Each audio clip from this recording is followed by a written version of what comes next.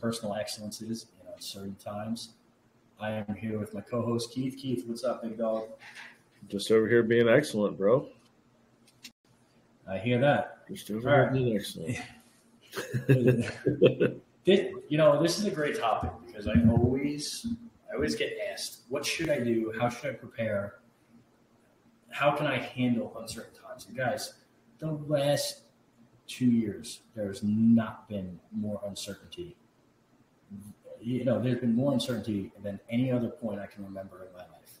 That's just point blank facts with the pandemic, the shutdown, now with the trials and all the crazy stuff going on, and World War III on the precipice of breaking out. So why does it matter being personally excellent? Well, a lot of different reasons. One, you're controlling the only controllables that you have. Okay?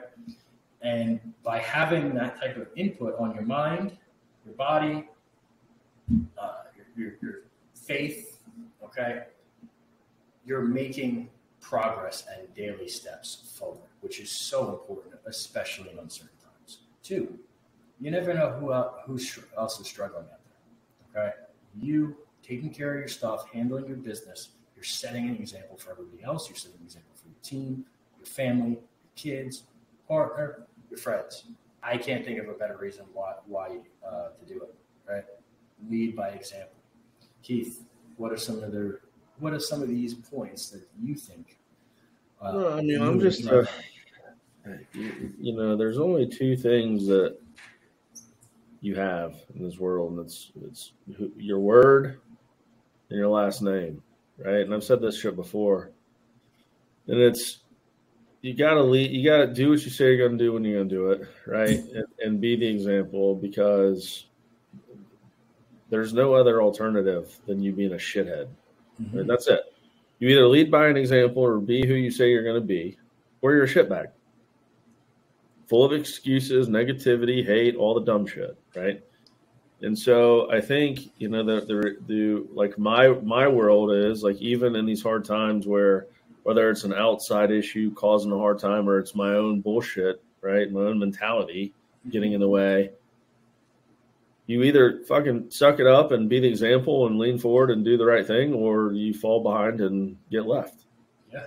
There's really no happy medium other than you living as a fraud, right? And a liar. Who the hell wants to do that?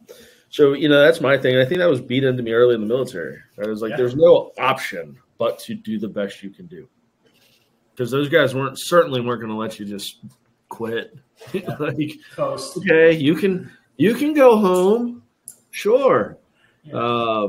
There's a bell. You can ring a bell, but there's only those are for the weak, the soft, and they shouldn't be in that position anyway. But that this has always been a thing to me. Like, just be an example, and the other component to that is you being an example lifts the people up around you, right? So especially if you're in a leadership role, right, or if you own a business,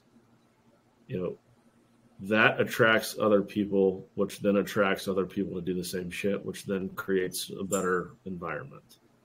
Mm-hmm. Absolutely. So, that's where I say that's highly important. One, you got to be who you are, and two, if you are that example, then you rally the troops. Yeah. Let me tell you a little story about that. So ever since 75 Hard has come out, I've done it. I've gone through that and phase one every single year. I don't always do the live hard, but maybe I'll do 75 hard twice, okay, in the year. And I was doing that for me. I wasn't doing that for other people. I do it for me to push myself, and it correlates to my highest earning periods today, okay?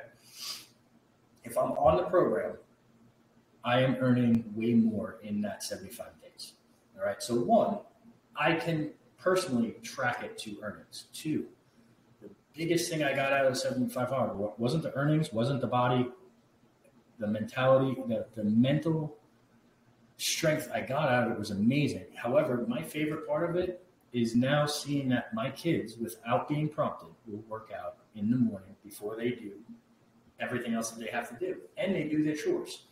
This happened because they started watching when I was doing 75 hard. I was getting up at 5 a.m. and I was doing my outdoor workout. My kids just wanted to hang out with dad, And so they started doing it. And guess what else happened? I had people on my team do it. Yeah. So now I have a healthier and more fit family. I have a healthier and more fit and more productive team. And this has happened every time I've gone through it. All right. So think about the impact you can have by leading other people through exam. All right. And then the other part of this is, guys, if you are mentally strong in uncertain times, which guess what? If you are or you have personal excellence, that means you're keeping your mind right, your body right, your faith right, your family right. You are going to have more confidence and more ability to deal with the ups and downs.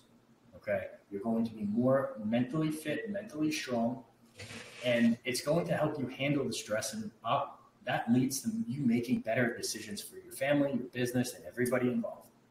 Yeah. Right? Seriously. Well, you got to think about it, right? Like, have you ever been inspired by someone who's lazy and doesn't fucking do what they say they're going to do? Have you ever been like, oh, that's the guy I want to emulate in life, or that's the person that I look up to chase in business, or it doesn't happen. Anyone on earth that can truthfully answer and say that they look up to a slouch or a lazy piece of shit who doesn't do what they say they're going to do. So when you think of that, that already puts that classification of a person in a better stance, right? Culturally, financially, whatever. Then that person sets you on the destination to where you're trying to get to a level like they are. And so those things are like all daily reminders and pinpoints of where you're trying to get to. Then you're going to keep fucking hustling yourself, right? But if you set your eyes on someone who goes halfway and then just gives up and doesn't finish the task, doesn't give you the output, you're not going to just keep going. No. You're going to be a fucking stooge, right? So, the other component is let's talk about the time, right? If you do what you say you're going to do when you're going to do it, and you're executing appropriately and giving it excellence, you're probably making less errors, you're saving money, you're eclipsing time. Like there's the benefits. There's so many more benefits to just doing and being excellent and doing the right thing, doing what you say. This shit goes into perpetuity on all of the upside benefits to it. Yeah. To your point, you go to the gym, feel better, look better, perform better, right? I was taught that in middle school. We had fucking private middle school. We had uniforms. Yep. And instead of us bitching about the uniforms, they taught us that look good, feel good, respond good, act good, right? Do good in class, have good results. And that's always stuck with me in the military. Same shit. Press your fucking uniform. Don't show up looking like a shitbag. Like, let's be on time, right?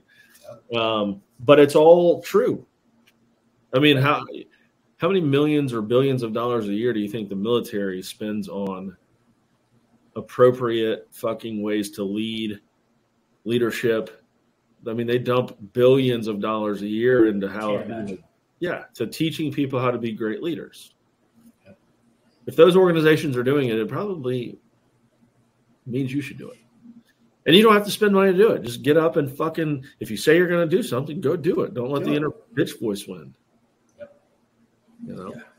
I'll tell you, personally, guys, here's where I'm at. Okay. This has been the craziest month of my life. I lost my dad. I had my daughter born, last week. I bought 2 houses. I sold one. I added 6 people to my team. I am moving my office. And there's probably like 2 or 3 other things. And I shit you not, this is all this month. Okay. Monday, I am starting phase 1 intentionally with all this chaos going on. And I am literally moving, and everybody is starting Monday. And I'm starting phase 1. Why am I starting phase 1 in one of the craziest, most chaotic times of my life? Because I truly believe that it will sharpen me enough to help get me through this very challenging period. Okay. It's going to be nonstop. It's been nonstop. I can tell you in the last 4 or 5 days, if I have 4 hours of sleep, that's a lot. I'm going to be doing this starting Monday. Anyone that wants to join can join. I'd love to see you join me on and I am doing it because I know I have a window to execute on all these things that I am doing to grow and improve my business. And I have to be as mentally and physically and spiritually sharp as possible. And that's why I'm doing this, to give myself an edge through one of the most challenging times of my professional career. So if it works for me, it'll work for you. I'm not that It's smart. Interesting, right? Like in those times when you challenge yourself to do something even more, it creates calmness and organization in your life. Yes. Because it forces you to compartmentalize certain things to certain pieces of the day. That's it. So a lot of people are like, man, how do you, dude, you're going to do 2 fucking workouts and read and do all this other shit, like on top of this shit and your newborn? Like, yeah, bro. And it's going to keep me from potentially killing people. So there's that positive note on it as well, right? Yeah, no shit. So it's always been funny. Like, most people challenge themselves the heaviest to do shit way outside their comfort zone in times of chaos. Mm-hmm. And I just did a podcast, The Entrepreneur DNA, with Justin Colby. And on that podcast, we talked about like chaos to control, right? And chaos in the midst of like being an entrepreneur, right? Starting out when you're the octopus with 8 arms and 8 hats and 1 body, right? Yep. And that's chaos. And as you transform into a real business owner, you hire the appropriate people, you seek the right counsel, you hire the right coach, you do these things to then bring it all back to a controlled environment. It's the same concept when the shit's out of whack and out of alignment and things are running off the fucking rails. You need to go back to that controllable space. And for you and for a lot of people like you and me, it's those workout environments, extra workouts, doing whatever, training for an ultra marathon or a 50K or a 100-mile race. That chaos then creates the controlled environment, right? So it kind of brings everything back. None of it goes away. You just then can compartmentalize it and handle it better. Yeah. And to your point, I think what happens is when you fill up your schedule like that, from let's say 5 a.m. to 9 p.m., 10 p.m., whatever it looks like, and you're going from task to task to task to task to task, guess what you don't have fucking time to do? Yeah. You don't have time. You don't have time to bitch. You don't have time to be anxious. You don't have time to be stressed, okay? You're just going from one to the next and executing, and you're not second-guessing anything. And I think that the intentional focus, okay, where you can't stress out about shit because it just has to get done. That is a gift, okay? That is a massive gift to give yourself because you don't have the time to worry. And if all you have to do is focus on the thing in front of you, you get it done, and oh my God, there's another thing. Another workout, cool. All right, now I have to go do a cold plunge. Awesome. All right, now I have to get some work done. What are my critical tasks for the day? Right? You're checking off these critical tasks. You're not worried about all the little tiny minutiae or bullshit. All right? And by giving yourself that gift of focus and constantly being on to the next thing and on to the next thing, you're going to get way more done. You're going to find out that you've been wasting a ton of time. And you're going to put yourself in the position you deserve to be in. If you really go through all that and do everything the right way with the right intent, it's amazing how much progress you can make in 30 days, guys, or 75 days. Or if you're really smart and you keep it going, a 100-day push, right? If you can win more days than you lose, you're going to end up where you need to get to. Stack them. Stack them. Stack and rack. That's it. All right, guys. Listen, you heard it here. Share this with someone that needs to hear it. Thank you for tuning in.